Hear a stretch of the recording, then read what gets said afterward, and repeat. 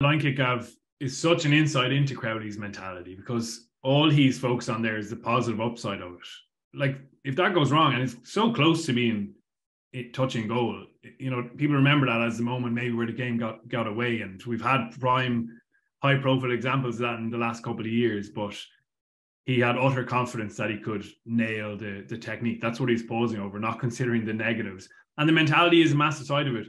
As you say, Bert, there, Munster coaches, they kind of knew he had it, but you don't really know until he's in a big game. And what we've seen in the last 3 weeks is a drop goal in the closing stages to win a game, utterly nerveless. And that conversion said a lot, and his performance overall did.